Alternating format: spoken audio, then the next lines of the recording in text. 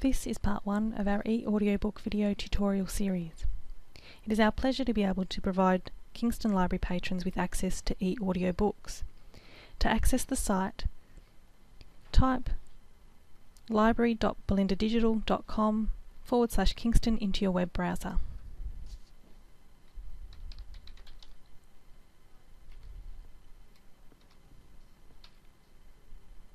You don't need to put the 3 W's in front, and that'll take you to the actual site. You'll also be able to access the site from our library homepage and from our kingstonlibraries.net site. To begin downloading an eAudiobook, you must be a registered user. You will only need to do this once, and you will require your library borrower number and your 4-digit PIN to be able to complete this part of the process. If you don't have a PIN or have forgotten what it is, please give us a call or come into one of our branches to reset it for you. You click on the sign in sign here on the right hand side, and you enter in your borrower number and your 4-digit PIN,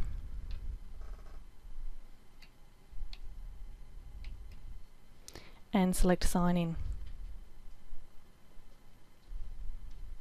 At this point here, you'll be able to enter in your email address,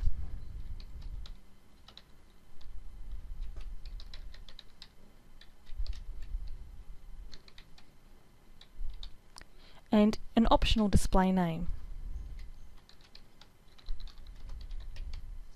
You need to agree to the terms and conditions, which you can access here through the hyperlink, and our privacy policy. We do recommend that you have a look at those before clicking it.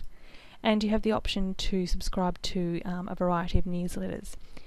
You can always change this at a later date by looking at your My Account details. Select Submit.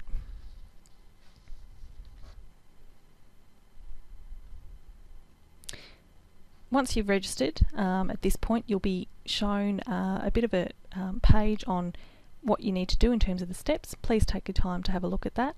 And again, we've got more information available at our branches and our website if you want, and always you can come and speak to us to give you some more information. Click on Next,